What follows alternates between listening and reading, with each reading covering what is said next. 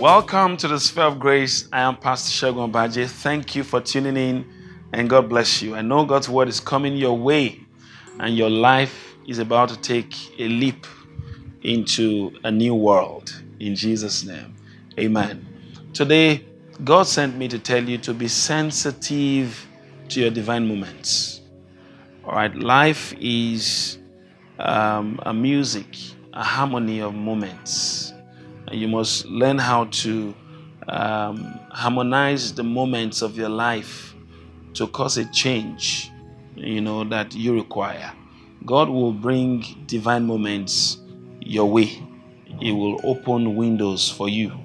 And when He does, you must be able to recognize your divine moment.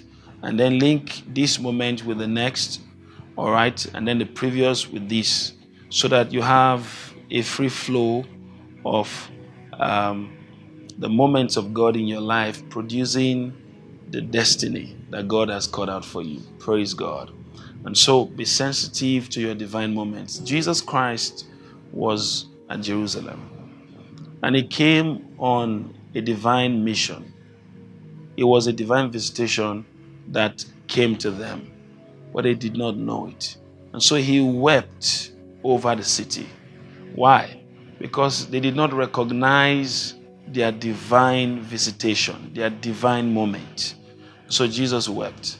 And then He looked at them, He says, look, you will never see me come here again until you can appreciate who I am and how much this visit is worth to you. Until you can say, and you will say, that blessed is he that comes in the name of the Lord. I will never visit you anymore. They lost out on their divine moment because they were not discerning. Unlike the children of Issachar, the Bible says they were discerning, they knew and understood the times and the seasons, and they knew what Israel ought to do at that time. And because they were discerning, it says all their brethren were at their command. Now, when you are discerning, you can actually have things, under your control. And it's important for you to be sensitive to your divine moments. And how do you do that? Listen very carefully. Don't be critical. Don't be judgmental. Be open to change. Be meek. Be humble. And have a listening heart. Take a listening posture in life.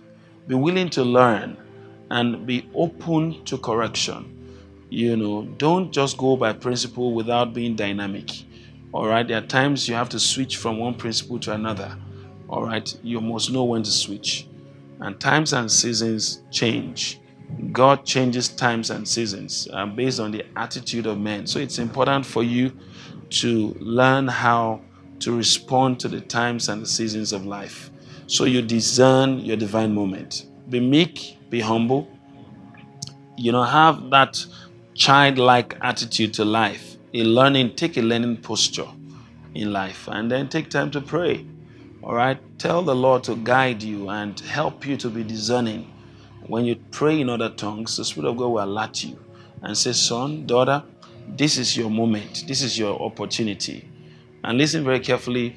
Fast people who are very swift don't always win the race, and the strong don't always win the battle. Wise men don't always have bread to eat. He says, time and chance happen unto them all. What does that mean?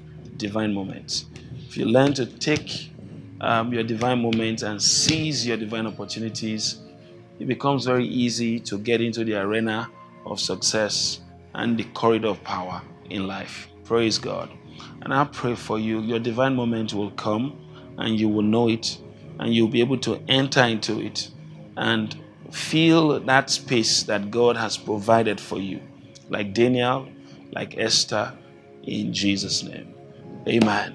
Until I come your way again tomorrow, keep living and basking in the sphere of grace. I love you, and God bless you.